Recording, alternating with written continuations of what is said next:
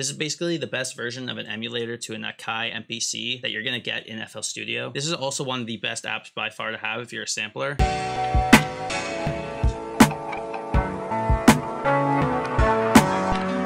Alright, what's good YouTube? So in this tutorial, I'm going to show you guys how to flip and manipulate samples like an industry producer. This video is going to be broken down in 3 parts. First, I'm going to break down where you find all these samples. Second, I'm going to be breaking down how to chop and manipulate them in FL Studio. And third, I'm going to briefly go over how to make drum patterns for these boom bap type beats. Real quick before the video starts, I'm going to have a bunch of samples pre-linked for you guys that you can get in the description, as well with the drums and samples that I use in this tutorial. Instagram and Twitter at FinnaFinesse. And yeah, let's get into the video. Okay, first let's talk about finding samples. Okay, so as for looking for samples, even though there's like so many websites out there where you can find them, honestly, the best site to find samples and probably the most used is just YouTube. But the key about finding samples on YouTube is knowing how to like use the algorithm so it always recommends you stuff that you're looking for. And I'm going to show you guys exactly how to do that. So the first thing you want to do is just have like a general idea of a certain sample or something that you like, that you want to start off of. It can really be anything. Personally, I'll just like look up an old producer on this website who sampled, and I'll just click on something like this, for example, and then I'll just copy the link address and just play it from here. As you're going to notice on the right, YouTube's going to start recommending me a bunch of samples. And basically what you want to do is just keep going through this, as YouTube progressively is going to start recommending you more and more stuff that you're gonna like. Another obvious thing you can do is look up stuff like soulful samples or really anything samples, you know, and go into filters, and then you want to go into playlists. And then what you're gonna find is a bunch of pre-made samples from a bunch of other producers all bundled together under certain themes. And a lot of the times you'll notice with a lot of samples, they have like a really good sound to them, but it may not be the exact sample that you're looking for. And this is a very important thing to understand. In that case, what you want to do is stop going from just the YouTube algorithm and what it recommends you, and then start looking up playlists, for example, from the person who actually makes the sample. This was made by someone named Nora Orlandi, and it was composed by this guy named Grano Romolo. So what I'm gonna do now is, because I like the way this sounds, I'm gonna look up his name, and just like that, I'm gonna have a preload playlist of a bunch of samples made from a guy who I know makes good music that I can sample. So the next thing you want to have is this app called 4K YouTube to MP3. It's by far the best tool for converting samples into your FL Studio, because literally all you need to do is just copy and paste the YouTube link, go into the 4K.YouTube app, and just hit Control V, and just like that, it's gonna download it and save it in its own personal folder that you can access with ease through the app. So let's say you find a sample, but you don't like the original quality of it, which I promise you is going to happen a lot when you're sampling. You want to get this app called SoulSeek. This is also one of the best apps by far to have if you're a sampler. It was made in 2001, so back when like boom bap was more popular, and it's basically just an archive full of a bunch of sample playlists used by older producers. So it's literally a goldmine for finding samples. And without even knowing, I guarantee that this sample is already going to be pre-saved on here. See, and just like that, I can right click it and I can go download file, and I can do the exact same thing and get a way higher quality version than the one I got on YouTube. So yeah, this is also like a very good app. You know, you can search keywords the same way we did with YouTube, and you can look up things like Japanese trap samples. Screw it. And there's so many libraries on here that I guarantee something's about to come up.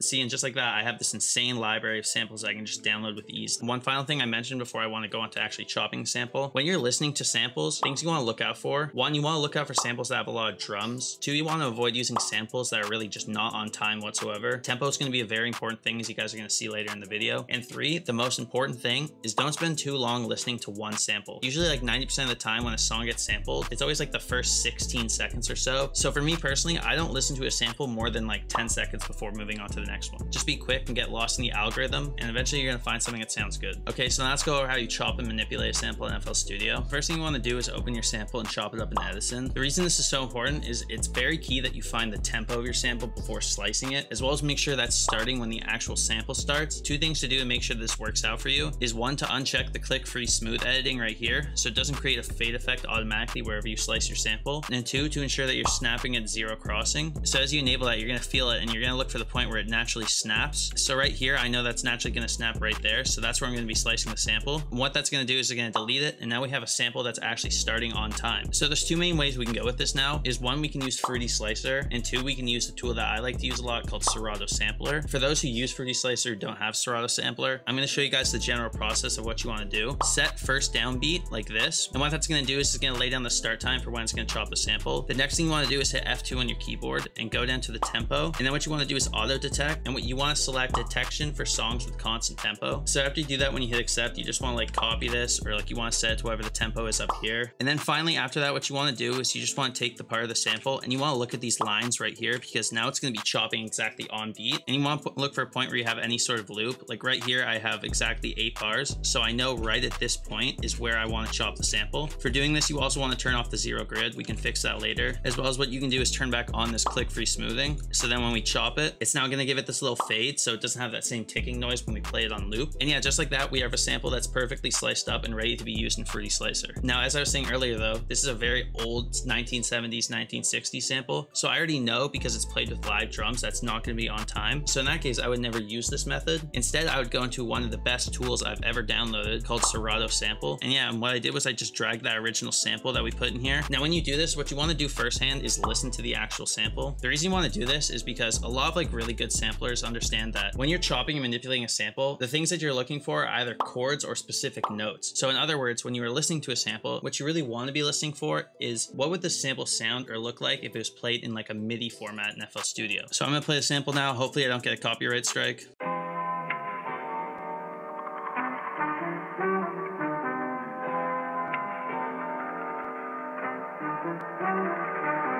So when I hear that sample, I want to chop it up like na na na na na na na na na. I know the exact notes that I want to play. So based off what I hear in my head of what I want the sample to sound like when fully chopped, this is the general like note rhythmic pattern that I want to follow. And then what you want to do, whether you're on like a virtual or just your regular keyboard, you want to just play the keys corresponding to like what we laid out originally in FL Studio. So I'm going to fast forward and do that real quick.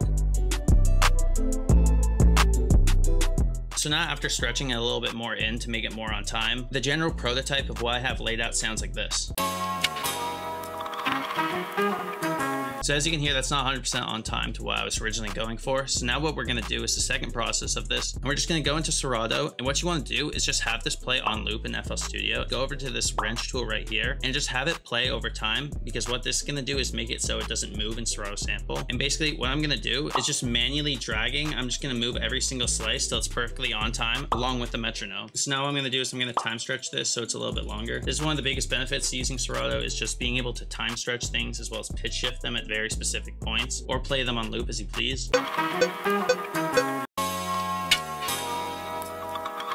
So this process is a little tedious, so I went ahead and already did this in FL Studio. So I chopped it up in 2 separate Serato sample points, and now what we have sounds something like this.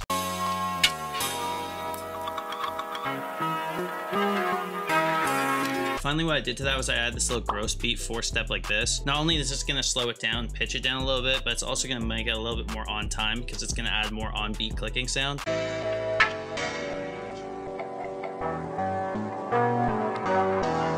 So for when making beats like this, you just want to think of like general swings that the types of rappers who would use this stuff would like.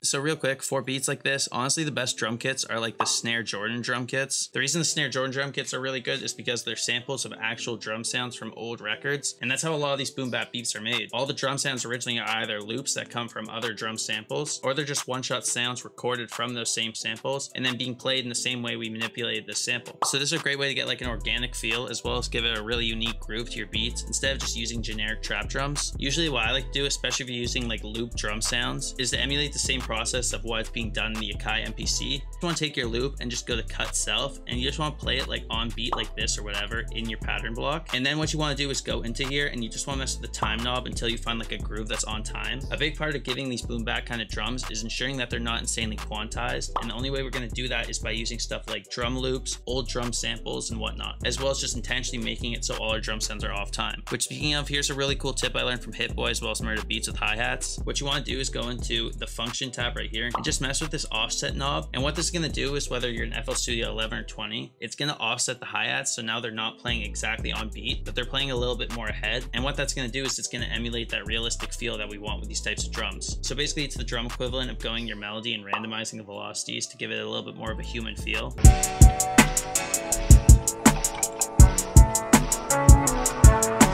For those who are hearing the sample and you hear like those little clicking noises, a lot of times, especially when you have a rapper or you have drums or like any sort of bass sound playing over the sample, you're not going to hear those clicking noises, so don't stress too much about them, because you know they can also help with creating the rhythm and giving it the general groove. But yeah, apart from that, with drums, there's really not anything else you really need to know. It's usually like the simplest part of this process. And yeah, that's going to be it for this tutorial. Instagram and Twitter at FinnaFinesse. Make sure to go follow that again. Let me know in the comments what kind of videos you guys want me to do next on this channel. Make sure to go join the Discord with the link in the description. There's a free MIDI kit there for you guys to use. Also, don't forget to download the sample stash that I left in the description of this video for you guys to use and practice these kind of techniques that I taught in this video. And yeah, I'm out. Peace.